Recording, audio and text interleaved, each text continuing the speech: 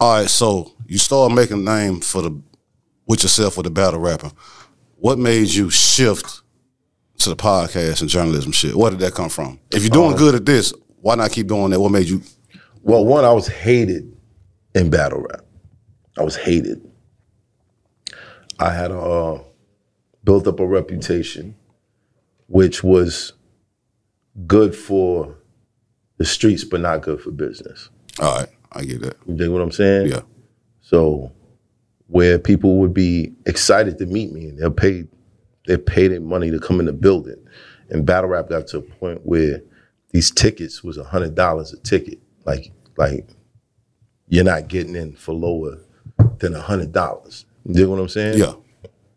$100 a ticket, but you don't know how the show's gonna turn out.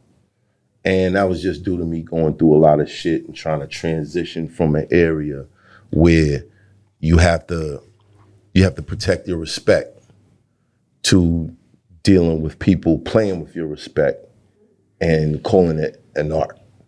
You know what I mean? Mm. The disrespect shit. No, right. The disrespect, and yeah. Sometimes there were a couple nights where it was like, all right, I'm not battle rap Math. Math from Brooklyn tonight, and I don't like what you're doing. So I'm gonna handle it like Math from Brooklyn instead of like Math the artist. Right.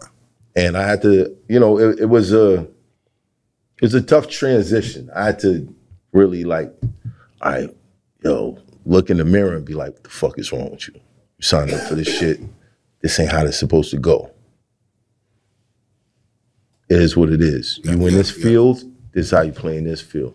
But because of those incidents, a lot of people had animosity towards me. A lot of people felt intimidated in the way they handled their feelings of insecurity was to kind of bar me out of it.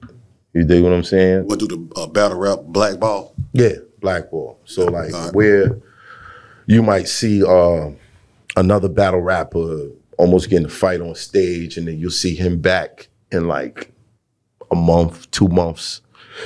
For me, or a year. For me, they banned me 3.5 years.